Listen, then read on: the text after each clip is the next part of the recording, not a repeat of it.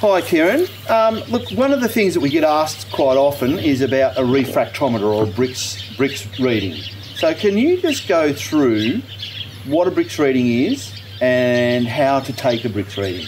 Sure. So Brix it's a really handy tool to have. It gives you an overall snapshot or a view of the nutritional requirements of the plant and its dissolved solids. So it's a very simple test. You can do it any time of the day, preferably when you have not much cloud cover, a fair bit of sunlight, so those plants are actively photosynthesizing. A good reading is anywhere from 12 to 14. So firstly, what you do, it's very simple.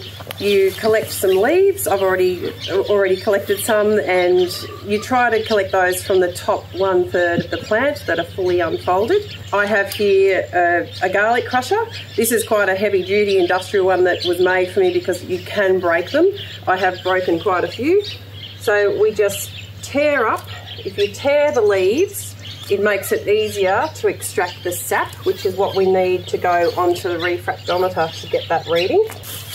And then you put those in, and this is the refractometer. So I'm used to juggling everything in the paddock, but it's pretty easy to do on your own. Now I'm just going to crush this down and get the sap.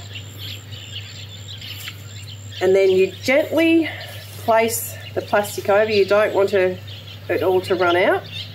And then you simply look towards the light to get an accurate reading. And I can see there, this is just some geraniums I grabbed from my garden. Normally, I'd see a much higher reading.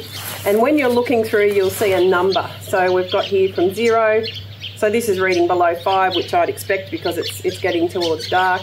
And I've got a very crisp line. So if your line is very distinct with blue, then white, and a very definite line, that's also an indicator that the crop, the plant, is lacking some nutrition.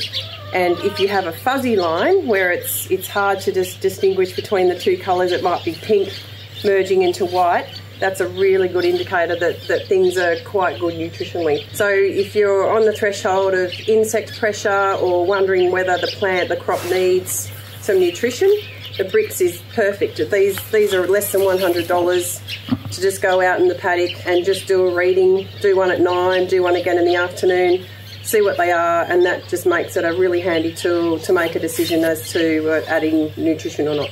Refractometer, one of the best tools a farmer can have in their ute. Get one.